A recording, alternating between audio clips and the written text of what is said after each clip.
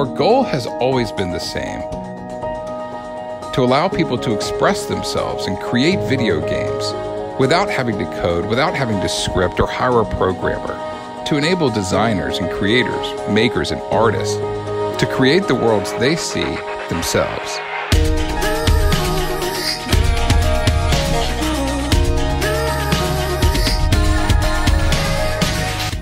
It's interesting to see the no-code movement starting to take off. This has been a vision with Buildbox since the very beginning. Since we actually started creating software even before Buildbox, our focus has always been on creating software that would allow anyone to make a video game and not restrict people just to coders and developers, but allow anyone who had an idea, an artist, a maker, a creator, or someone like me that just thought, hey, it would be cool to make a video game, but I don't know how to code, to actually enable them to be able to do that.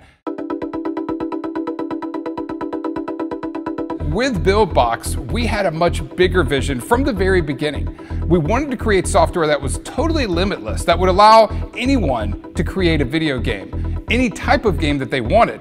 But the technology wasn't quite there, the community wasn't there, and we were still figuring it all out in the beginning. We had some pretty grand ideas, especially from Nick Rudenko, co-founder of Buildbox and our CTO. He had a really interesting idea on how to create games using mind map bubbles called nodes. This has been done before, but not in the way that he envisioned. Before working on Buildbox, I used to work with 3D content software. I used to be a 3D modeler, animator, texture, you name it. And it was pretty common there to use node-based system. I was looking how I can bring these nodes into video games. And I look around, there's some software already doing it, but the problem is they're doing so low level, so small, and those nodes, they're hard to work with because to create a decent result, you need 20, 30, 40 nodes to combine together, and that's create a huge, massive network that it's really hard to work with. So what we came up with Buildbox 3 is to make those nodes do more things. They're more high level, and that means you need less nodes to create more rich experience.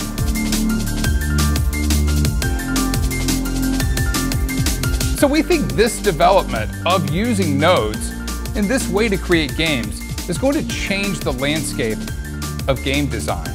And it's going to open the doors for many people, like myself, who don't know how to code, to create truly amazing games.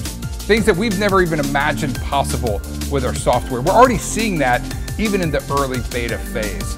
Now, if you want to create your own nodes, that's also possible using low code. It's completely optional, but we wanted a community to be able to expand the software as they see. We wanted to create something that was beyond just what we code at the Buildbox offices, but let people out there who do know how to code actually expand on our ideas.